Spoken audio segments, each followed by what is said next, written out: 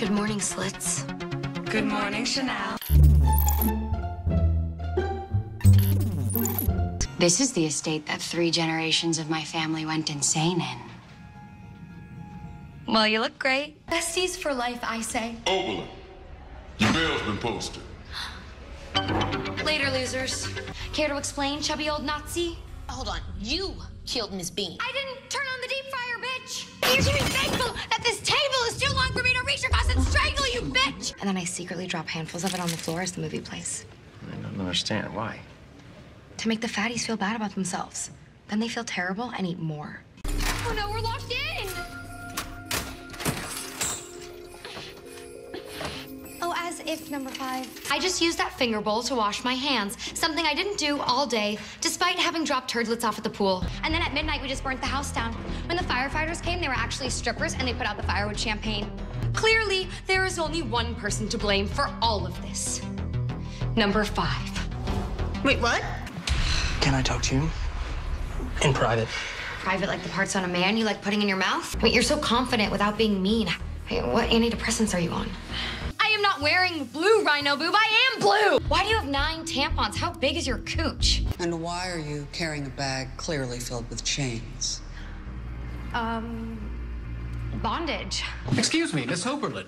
Are you cheating? God, no. Kaisi is my Asian. Excuse me? You can steal my man with your ample booty and admittedly beautiful weave, but I will not allow you to take the money he obviously left for me so I can be rich enough for everyone to like me again. He can't chase us all down before we escape. I mean, yes, one of us will probably die, and yes, it'll probably be number 5 because the joints in her lower body don't seem to move when she runs, but I am willing to make that sacrifice. Stating that they think that you are a serial killer. They also want to sue you for the time that you drove your Range Rover into their living room because you didn't want to walk all the way up the driveway. It is such a long driveway. Oh, yeah? Well, then why didn't I kill the 2 pledges I actually hate? Dumbass Grace and stupid Zeta. Sad about me, and you were the closest semi-damp orifice. Attention, all useless Kappa sluts. Congratulations. If you're reading this, it means you've overcome the limitations of your tiny manatee brains and opened an email. I'll show Roger and Dodger video proof that their hot new girlfriend regularly rubs it out in her room while watching Dora the Explorer. I have cameras in my room. I have eyes everywhere, bitch. We're going to play a game called Cocaine or Dildo. I come from a sad and skinny 20-something's feelings are more important than some silly little legal document. I know at first touching me feels like, you're making out with a 13-year-old boy, but I promise once I get my clothes off, I am super feminine. So, have fun being dead, number 2. You are a stupid little trollop, and I hope you're burning in hell right now. Amen. I found this old talking board in the basement. Those things don't work. Yes, they do. Didn't you see the movie? The movie Ouija? No, no one did. Isn't ghosting when you do a number 2 and you look down at the paper and there's nothing there? And so you stand up and you look in the toilet, but there's nothing there either because the turd somehow got shot down the hole before you even flush? That's ghosting. She went in the closet to play 7 Minutes in Heaven with her boyfriend, and then he ends up dead. Clearly, Chanel number 5 is the killer. What's Prunex?